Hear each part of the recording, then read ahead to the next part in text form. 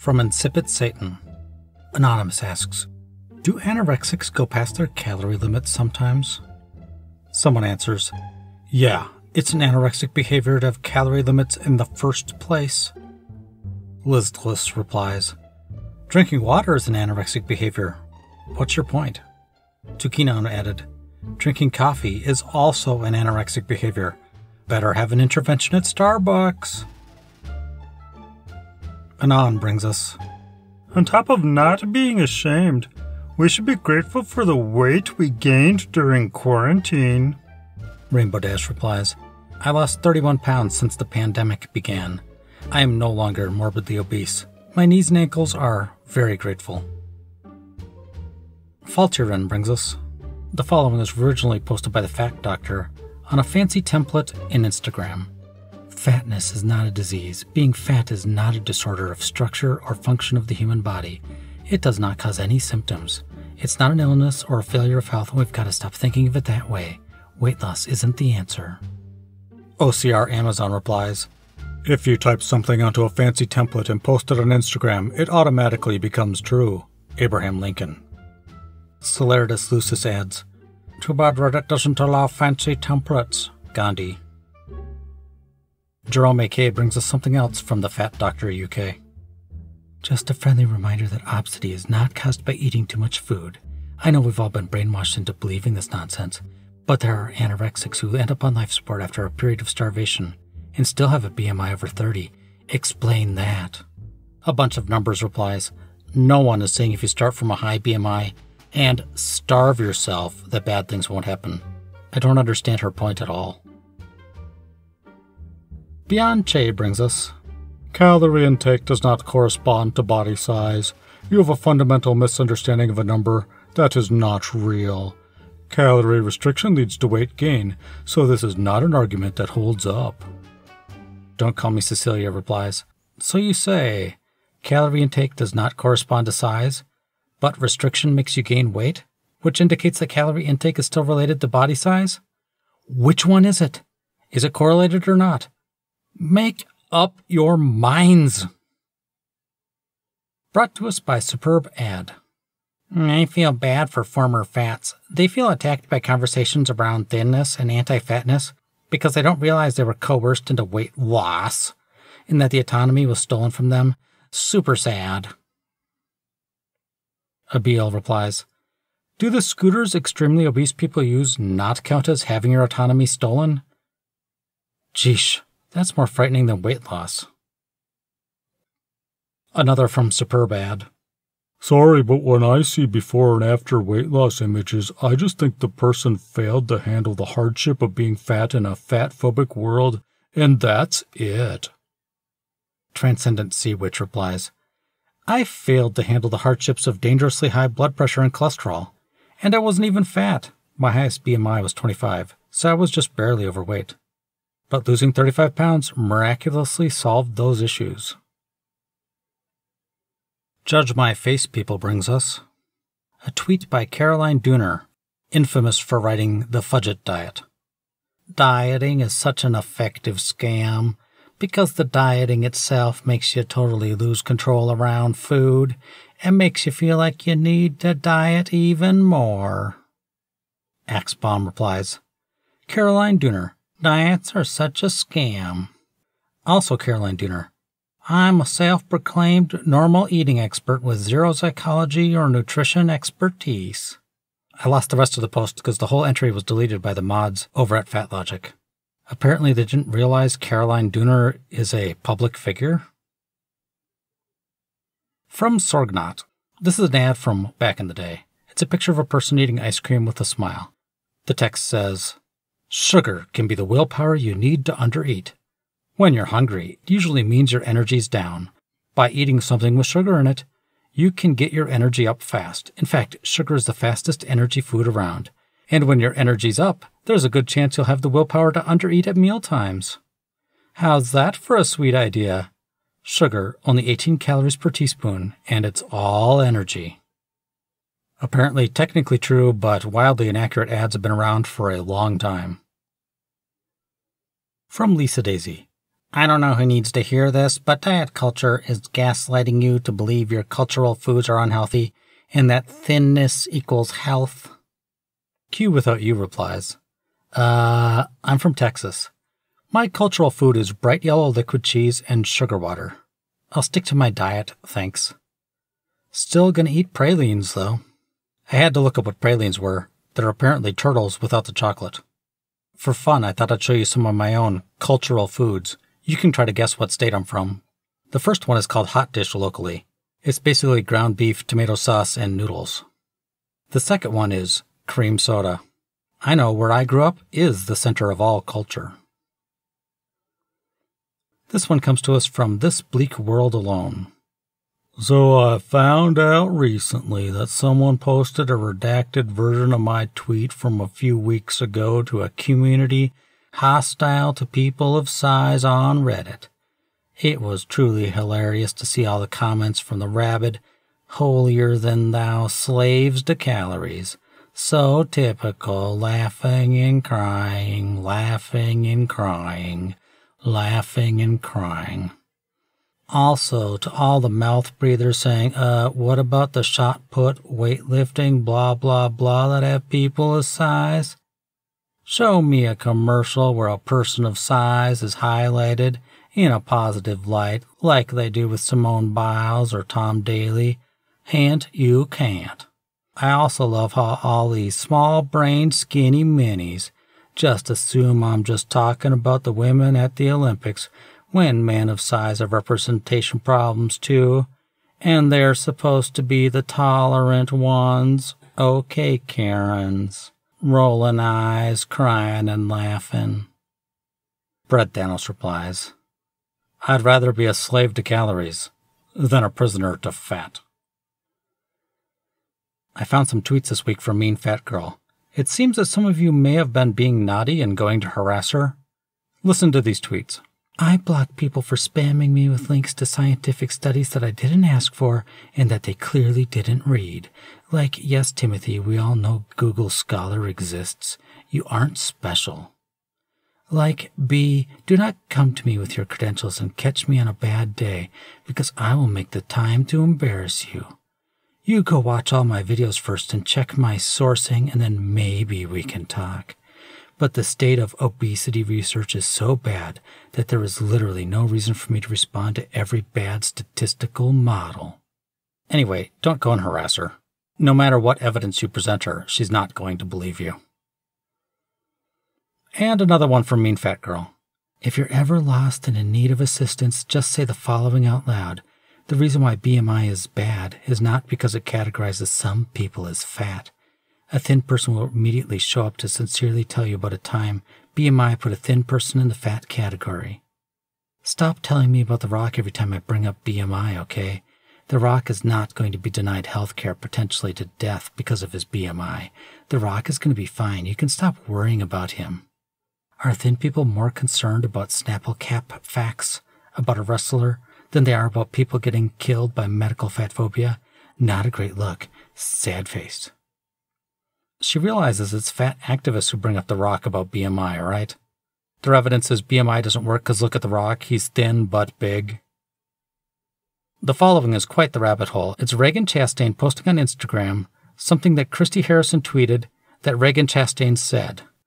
It seems the fat activist beast is now feeding on itself. Christy Harrison tweets, people of all sizes have knee pain, knee injuries, and mobility challenges, and being or becoming thinner is neither a sure preventative nor a sure cure. Reagan Chastain. This one comes to us from Dusty Buttocks. It's another Reagan post. If you shop in brick-and-mortar stores, imagine if you had to pay in full for every piece you want to try on, plus a try-on surcharge. If you don't like it, the full price will be returned in a few weeks, but the surcharge won't. And you have to pay another surcharge because a piece didn't work for you. That's the experience many fat people have in order to buy clothes. OCR Amazon replies, if you don't run marathons, imagine paying a surcharge to run 26.2 miles and then another surcharge for gas money to drive to the start line. Then imagine if you can't go 26.2 miles. They still keep your money, plus you don't get a finisher medal. but they will let you into the medical tent for a bag of ice, and you can probably sneak one of the free finisher beers. That's what running a marathon is like. And another one from Reagan Chastain. If your brand offers larger sizes online but not in your stores, then at the very least, return shipping for larger size items should be free. You shouldn't exclude us from your brick and mortar experience and then punish us financially for the result of that. Building off my post from yesterday, besides just being unfairly overpriced, a major way that clothes for fat people become incredibly expensive is with shipping and returns. Even brands that offer larger sizes often leave us out of the store. Looking at you, Old Navy. And even stores that specifically cater to larger folks often keep their extended sizes only online. That's BS on its face. If you want fat money, you should welcome us into your store. Financially, it means that these folks of those sizes don't have the opportunity to go to the store and try a bunch of stuff on with good lighting and mirrors. Instead, we have to pay shipping for every item we want to try on, as well as loaning the store the full price of the item. Then we have to pay return shipping on every item that doesn't work for us and wait for a refund. Of course, this is made more difficult by the fact that sizing on larger sizes can be so very arbitrary. At the very least, these companies should make shipping for plus sizes free, since they've chosen to leave us out of their brick and mortar experience. She realizes that if they do that, then the price of all the clothes will go up even higher. The company is not going to absorb that cost. They're going to pass it on to the consumer, one way or another. All right, here's another one from Reagan. Someone says, just because almost everyone fails at dieting, that doesn't mean you shouldn't try. Reagan replies, in fact, that's exactly what it means. Dieting is almost certain to fail, and that failure is independently associated with health risks. Much like you wouldn't jump out of a plane without a parachute, even though some people survive skydiving accidents, it doesn't make sense to risk your health to try dieting when there's almost no chance it will succeed. She writes a bunch of stuff and then she ends it with, to me, as a fan of logic and math. At that point, I just wanted to die. When has she ever used any logic or math? And I think we could safely add, when has she ever shown any reading skills to that list? The next one comes to us from Alphaba. It's another Reagan Chastain post. So many of what people claim are non-scale victories in their health journey are just a celebration of, at least temporarily, gaining thin privilege. If you're celebrating being able to do what fatter people cannot, you're celebrating other people's oppression. Do better. Casis Oolong replies, darn right I'm going to celebrate not choking in my sleep and waking up refreshed for once. No thanks to sleep apnea. If that oppresses you, I don't care. Bumblebitney adds, yep, makes perfect sense. How dare you be celebrating how oppressive your body was to your own body? The next one's from Elmir 2000. This is another Reagan Chastain post. I gotta give it to her, she's very prolific. She doesn't have a high quality standard, but she does pump out a lot. Reminder to healthcare providers, telling fat people to try to lose weight instead of giving them the same intervention you would give a thin person is a dangerous form of malpractice that delays care and negatively impacts patient outcomes. Ann B. replies, there are so many medical issues that aren't cured with a quick fix. You manage symptoms until it resolves and hopefully prevent it from coming back. You don't want docs to jump to a more extreme fix if something obvious will help.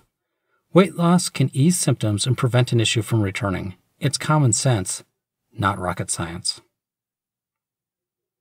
This one comes from Reagan Chastain's blog. David's Bridal distributes unsolicited diet propaganda to plus-sized customers.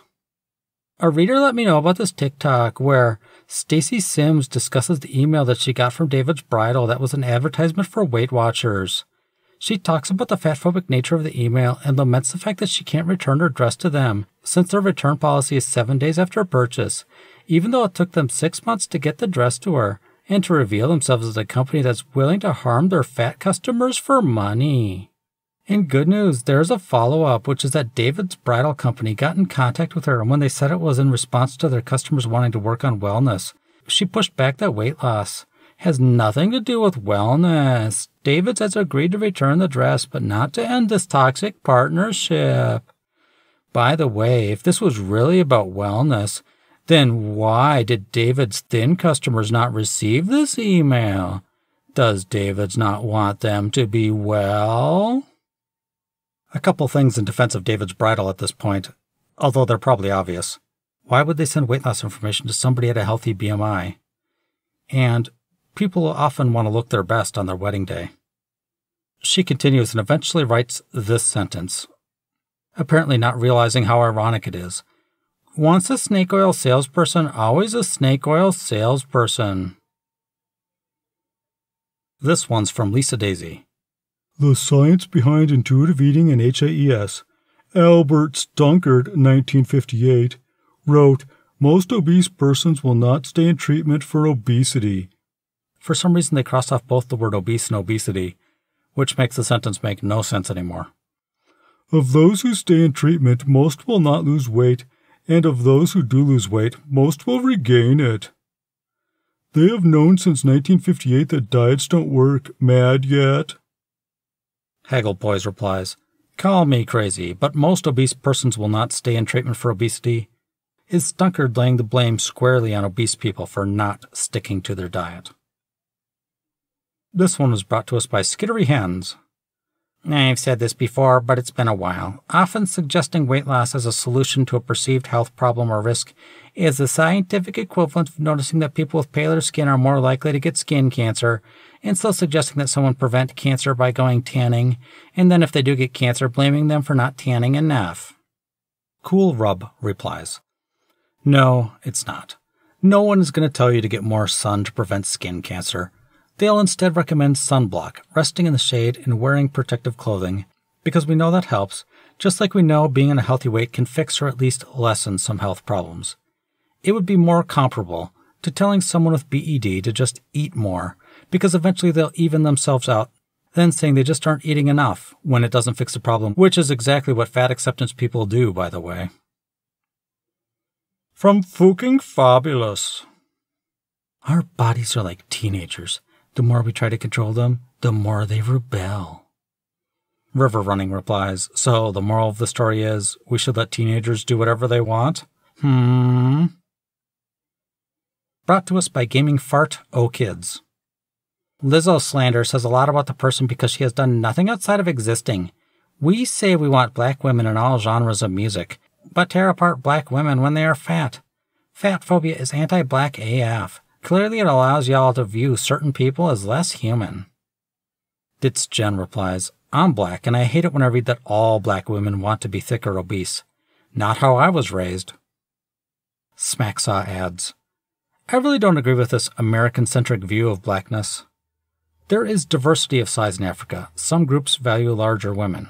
Heck, it's almost a fetish, and I disagree, because I find it to be misogynistic and objectifying, but that's another story. I don't think that example is super defendable. And there are other groups who don't give a poop or even have different ideals. The question is why these people are trying to erase the blackness of others for the benefit of their own. Blackness is about diversity, not erasing others in the community. I find it hypocritical that with all the repression and erasing that people of color have faced, that there are people who go, wow, sucks to be erased, let's erase ourselves. If there was a way for people in power to oppress and keep people of color down, having them do it to themselves and eat themselves alive from the inside sure sounds like a good plan. Flavor Rice brings us. This is from a post about getting down to a BMI of 26. I'm glad you're happy with yourself, but please, please, please don't put too much concern into your BMI weight. Look in the mirror and decide if you're happy with yourself.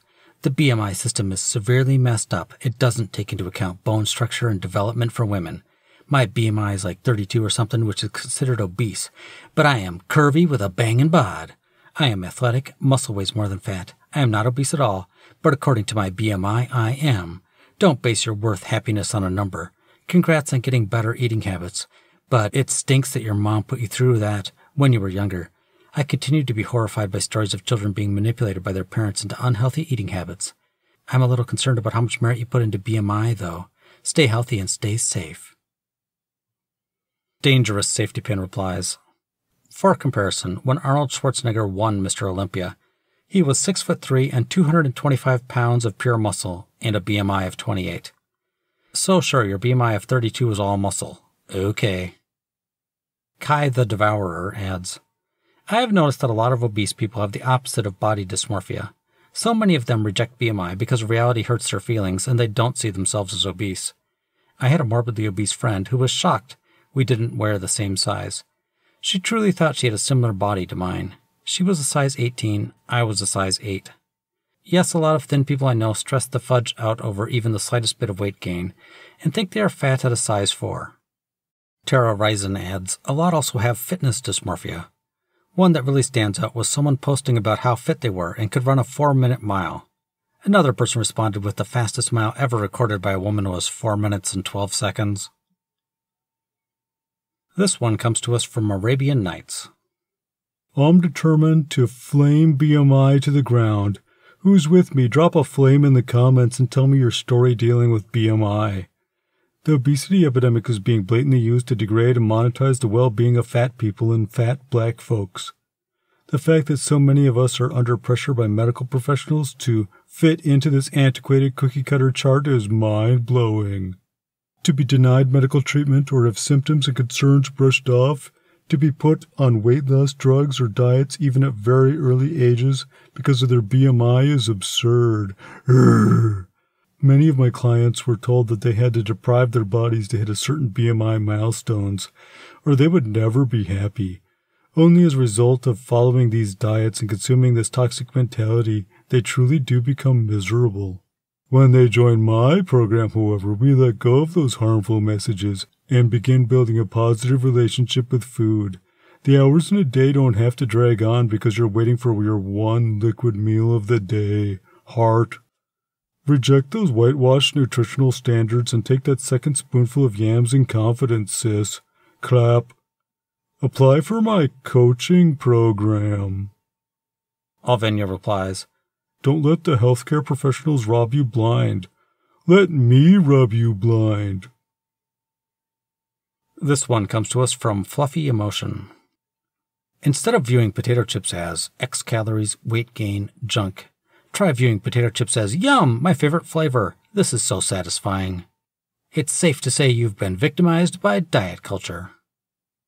Pros Nyland replies, the following message is brought to you by the Frito-Lay's Corporation. Do you struggle with unwanted thoughts related to the saturated fat in your snack foods? You're not alone. To combat those pesky little devils, you need fat activism, the solution for people who want to feel good about food that is barely fit for human consumption. From Buzo Buzo Buzo. It's using a Joker meme.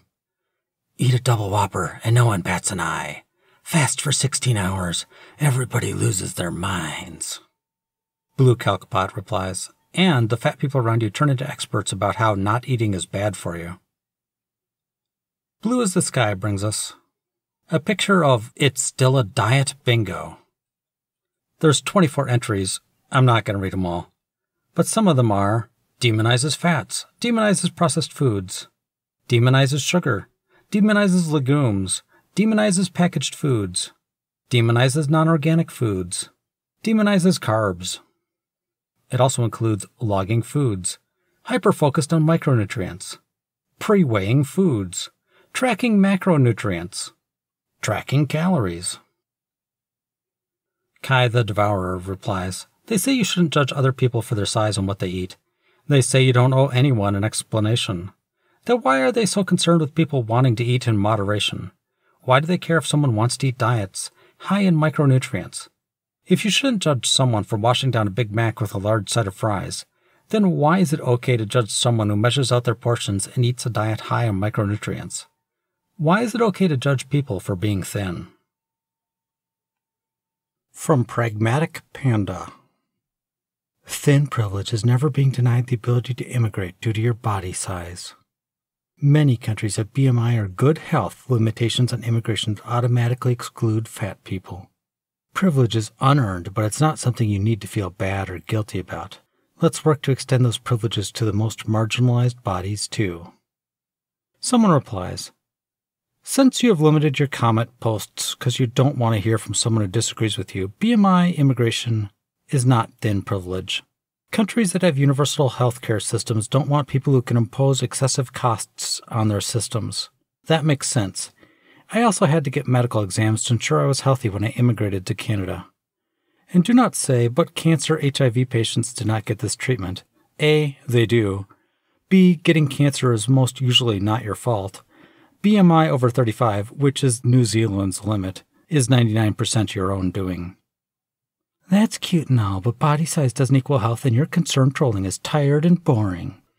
I'm not concerned for your health. You do you. I'm explaining why these laws make sense and are not discriminatory. Lisa Daisy replies, as a New Zealander, I think I know WTF this poster is talking about. A woman had a BMI well above obese, 44 from memory, was refused permanent residency. She was already in New Zealand due to her weight. But she went all complaining and got her story on the media, then told everyone she had the same BMI as All Black, New Zealand's national rugby team, super professional athletes. We're in the top 10 for most obese nations in the world. We don't need extra strain on the health system. And it's not like she wasn't warned, and still, she made no effort. This one comes from Wild Aphrodite. BMI says I should weigh no more than 210. If any of you have ever seen me, you would know my frame at 210 would be incredibly underweight. Jason Blaha, is that you? Ancient Matter replies, it's easy to think that.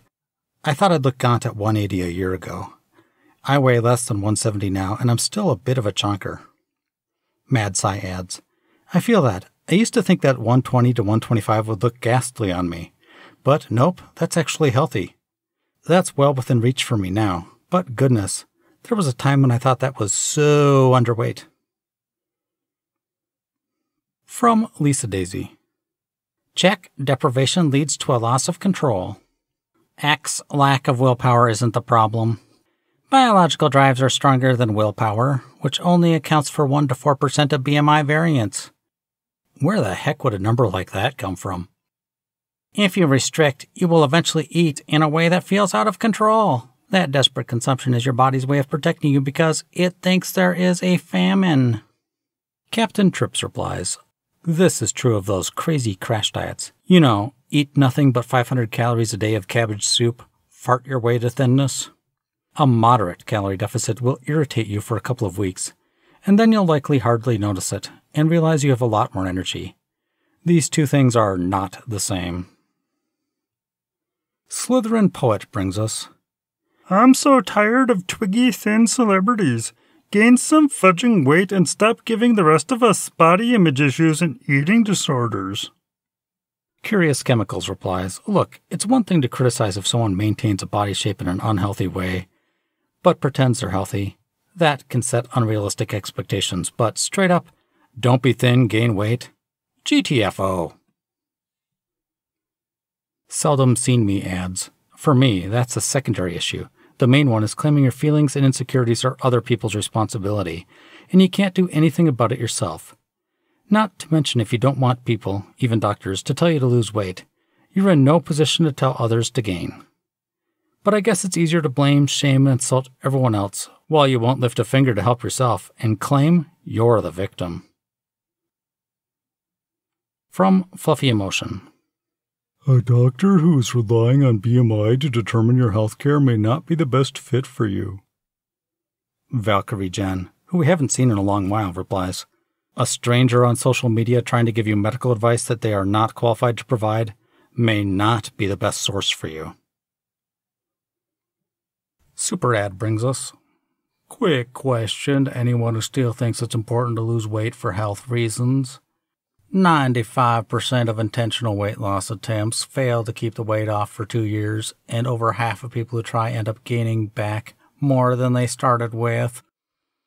If we had a cure for cancer that was only 5% effective and over half of people who tried it got worse, would you stick to your point of view that you have to try in the name of health?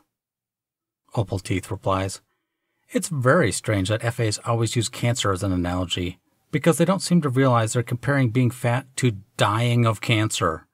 They're literally comparing diet culture as the treatment, and suggesting that living with cancer is better than doing everything you can to, not have cancer.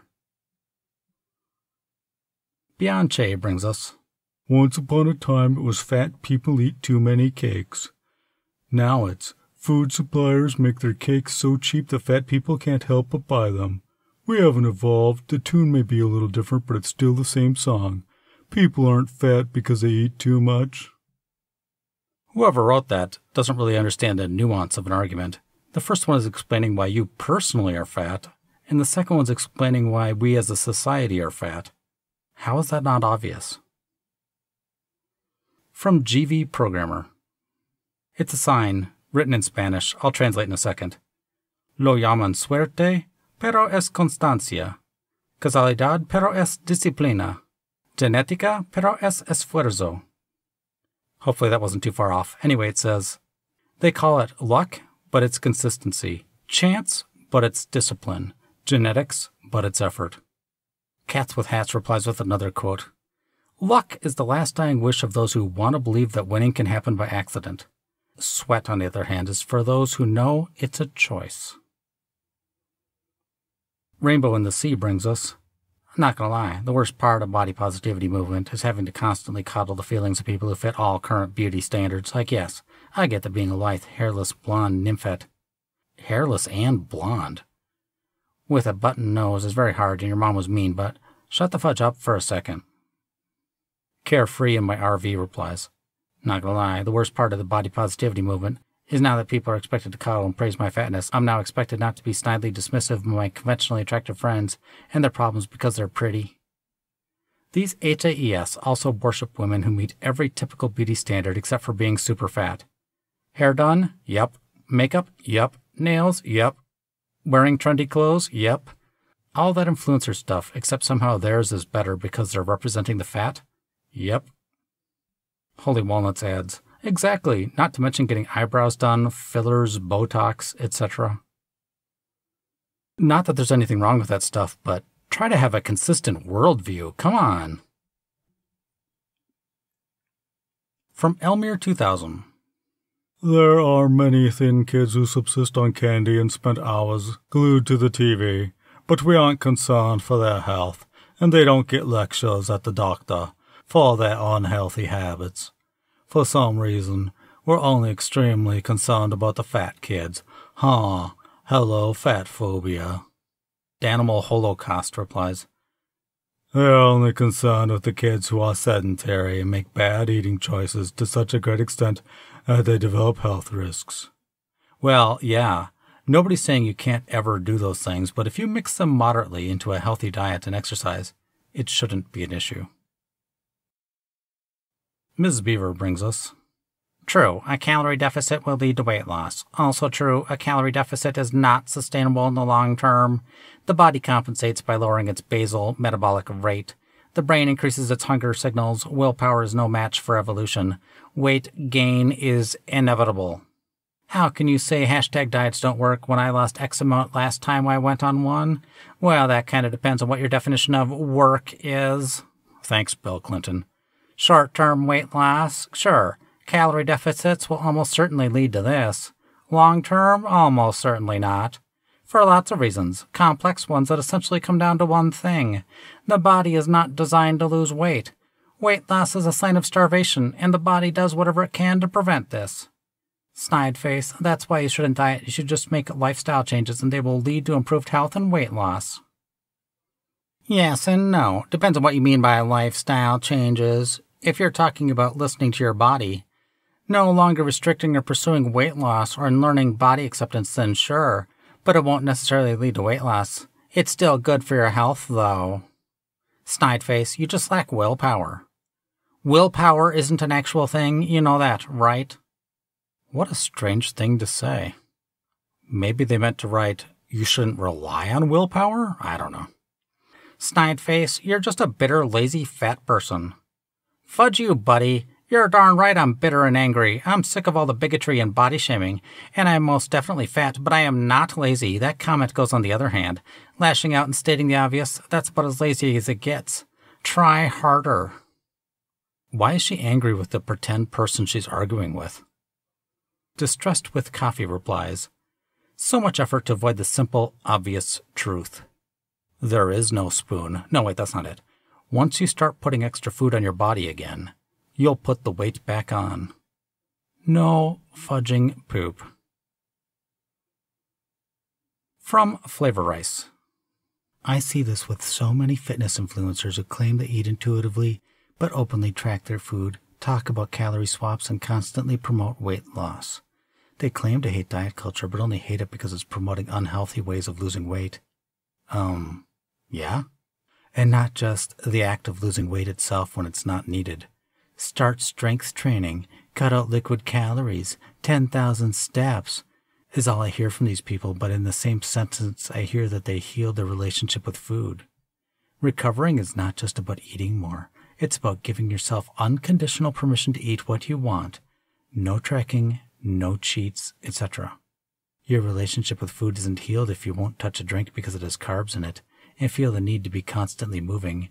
You're not intuitive. Saying you need to track to learn portion sizes and then eat intuitively is BS too. Sorry, that's my rant. Book Hermit replies, strength training is good for all able people. Having an appropriate amount of muscle mass for your height and weight is protective of your endocrine system, joints, bones, and aging. Liquid calories in the form of soda and sugar syrup masquerading as coffee have zero nutrition and contribute to NAFLD.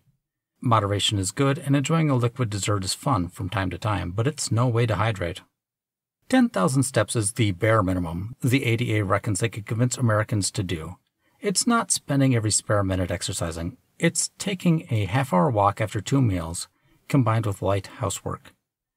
How can someone that has ignored hunger signals for years eat intuitively and keep up a healthy weight? Structure first, then intuition is incorporated later for long-term maintenance. They just need to say they feel guilty when they see someone else doing the bare minimum to be healthy, when they have zero interest in following their lead. It's all projection. Unclerical Stan brings us, you really don't have to exercise if you don't want to. It's a choice. You don't even need an explanation. You simply just ain't gotta want to do it. Remember that when people are posting mad to guilt and shame you into exercising. OCR Amazon. The main problem is they think anyone posting about their own exercise routine is only doing so to guilt and shame fat people. Lisa Daisy brings us, did you ever think about this? The healthcare provider who encouraged you to lose weight and focused on your weight as a measure of your progress may have their job security on the line. You trying to fit yourself into a smaller body may just be keeping them in their job. Peace Tea Time replies, this is completely backward. The hospitals make so much money off of obese people. While the actual nurse and doctors would be thrilled if you as a person were healthy because they're good people, the medical system employing them makes a staggering amount of money because of how obese and sick people are. These self-inflicted chronic problems, especially ones that can be treated through pharmaceuticals, are the proverbial cash cows. From BSing my way through life, somebody was suggesting to put calorie information onto food. You might have a point if calories were a real metric, but they aren't. Calorie intake does not correspond to body size. You have a fundamental misunderstanding of a number that is not real. Calorie restriction leads to weight gain, so this is not an argument that holds up. Horror Mixture replies, if calories aren't real, why is restricting them a problem? Superad brings us, hi, after many years of dieting and fasting and restrictive eating, I decided to give it all up and adopt an anti-diet lifestyle. In doing so, I have gained 20 pounds in 3 months and I feel physically uncomfortable. Carrying the extra weight has made me feel unwell physically. I also feel sluggish even though I walk for an hour a day. I'm wondering if others felt this way when embarking on an anti-diet journey. I'm so tempted to go back to dieting just to feel physically better. However, emotionally, dieting is horrible. I've had to buy new clothes because nothing fits. It's just tough. I'm looking for any feedback or advice regarding the tough parts of this journey and how long I can expect them to last. Thank you. Someone replies, so much love to you. 3 months is a very short time to get used to a new body size, especially in a culture that assigns moral value to size. You're still really new to all this, so it makes sense that you're struggling. When you say that you feel sluggish, the first place my brain goes is that this could be part of my emotional reaction to the lifestyle. I feel sluggish when I'm worried about a work deadline, when I'm not getting along with my husband, or generally feeling insecure. It wouldn't be surprising if you felt that way because of the emotional work of getting used to a different body size. But if you're worried about it, you could go in for a checkup with your physician. Best if you find an HAES-friendly one. I know there are lists of such practitioners. Someone else. I find that physical discomfort is a fake thought for me. I'm really saying to myself, I don't want to look like this, and societal conditioning has taught me that fat people are uncomfortable. Right now, sitting here in clothes that fit, my boobs are kind of annoying me, but they always have been big for my body. That's just how I'm built. Just saying, physical discomfort can be a sign that you're just mentally uncomfortable. But I'm not in your body and absolutely won't tell you how to feel. Someone else. I think reframing is very helpful. The discomfort you have now is from changing. Change and growth are uncomfortable and painful sometimes too. I hate change, even changes I chose for myself and was excited about. I always feel better once I acknowledge that change is hard and that there's no need for me to feel guilty or scared if I'm struggling in the moment. It's okay to feel terrified by weight gain. You've been told your whole life that weight gain is bad. A fourth person. When I feel sluggish, see, it's because I need a quick sugar fix. Was feeling blah, then drank my afternoon coffee, 2 sugar cubes, and a Loft House cookie, and I'm ready to power through. Miss BB replies, This, the gaslighting and misinformation. That being sluggish is because of society and work deadlines. That they are just getting used to their new size, that discomfort is a fake thought, the absolute delusional mentality, just like a bucket of crabs dragging others down. I hope the original OP gets the help they actually need. From Lisa Daisy. Reason number 1 to stop hating fat bodies and engaging in dieting. Fat phobia and diet culture support many systems of oppression, and that's not okay. They support sexism, ableism, racism, ageism, classism, capitalism, transphobia, xenophobia, colonialism, healthism. Vital Musician replies, Colonialism and xenophobia, it's the opposite. Most other nations, especially underdeveloped ones, are actually getting harmed by the introduction of our dietary habits, read, obesogenic environment, to their cultures, not the introduction of fat phobia. Undoubtedly, most of them would think the entire idea of fat oppression to be absolutely laughable while they deal with food insecurity. Capitalism, it's the opposite, because the tendency to consume more over time, like you would in order to increase your size over time, is the defining goal of capitalism. Sexism and racism, it's the opposite, because minorities are disproportionately affected by the negative impacts of obesity, and women are disproportionately affected by the lies spread by fat acceptance advocates. Ageism, it's the opposite, because most FAs tend to be younger because they have yet to suffer the negative consequences of chronic obesity and metabolic syndrome. Healthism. Health is objectively good, and there is nothing wrong with promoting it, ever.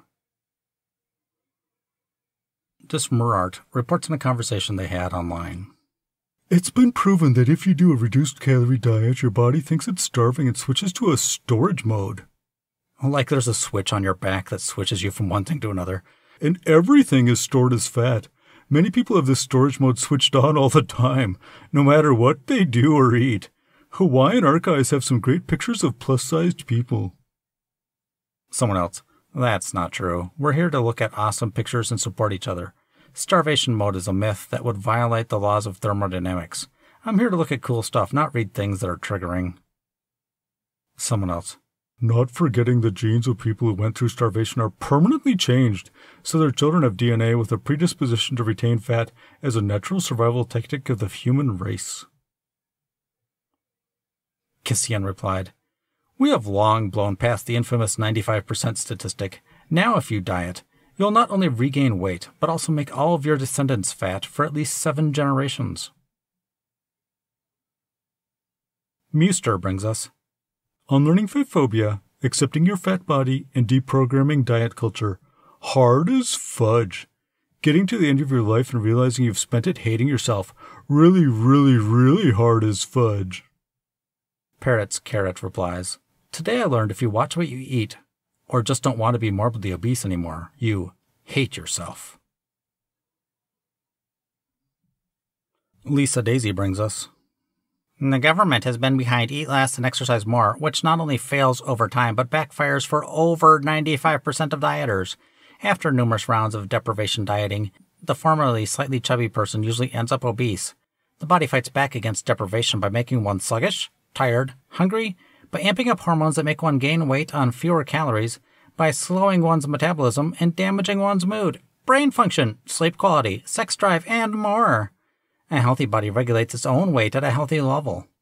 Americans were pretty effortlessly slim until the late 1980s, when millions started blowing up like balloons almost overnight. That trend spread in the pattern of a virus across the country and to many other countries. What changed in the mid to late 1980s? Fix that and we restore our natural apostats. Yeah, they wrote apostats at the end. I don't think that's a real word, but maybe. Mustard Colonial replies, "It's simple, then start eating like it's 1980. Go cook your own meals. Don't buy tons of sugar. Exercise like it's the 1980s golden era of bodybuilding, and you will get there. The only person that can fix that are the people who refuse to do anything to fix anything." He forgot the most important part. Don't use a computer or your phone. This one comes to us from Love Dove Bunny. If anybody hasn't heard, or only knows part of it like me, blank now goes up to size 40. However, their brick and mortar stores still only go to size 28. When I heard that they'd gone to 40, I was ecstatic at the thought that I could try clothes on again for the first time in years. Nothing here goes above a 30, and even places like blank only carry up to a 28 in physical stores. I'm now a 32, 34, 36, depending on the cut, and I loathe not being able to try things on before I buy them. Personally, I find it more offensive that blank now pretends to be accessible to superfat and infinifat people, but refuses to allow us in their stores. Dusty Buttocks replies, "None of the stores carry my size. Is this a sign to change? No, it's the clothes who are wrong."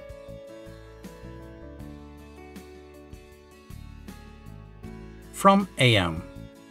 Hey, did you know words like overweight and obese are used to medicalize the conversation of fatness and maximize fear? I'm once again a skin y'all to rub those last few brain cells together. Think for yourselves. Suspicious Acadia replies, "Calling someone asthmatic is insulting and medicalizing their breathing just because they breathe differently to you and have to medicate. Sarcasm." In science, we recently learned that an analysis of data of 1.5 million people has identified 579 locations in the genome associated with predispositions to different behaviors and disorders related to self-regulation, including addiction and child behavioral problems, and definitely obesity. The reason I mention this is because of this quote from Tim Ferriss' 4-Hour Body, originally posted by Troopy. Eric Lander, leader of the Human Genome Project, has emphasized repeatedly the folly of learned helplessness through genetic determinism. People will think that because genes play a role in something, they determine everything. We see again and again people saying, "It's all genetic, I can't do anything about it." That's nonsense. To say that something has a genetic component does not make it unchangeable. And now, Dechonkers. This one's brought to us by Vacuous. It's a black cat peeking over the edge of a bunk bed. My wonderful baby 9-year-old cat has lost another half a pound in the last month on her new diet from the vet. Is this too fast? Should I add a little back? Details and comments. The next one's brought to us by Jin Wenzhao. It's a multicolored cat. In the first picture he looks pretty chunky. In the second picture he looks slightly less chunky. He's carrying a little less fat around his neck. Christmas is down 4 pounds, 20 pounds to 16. The next one's from Jay is Gray. It's a white cat with some orange spots. In both pictures he looks about the same weight. Still a work in progress, but my girl Luna from May to August 2021.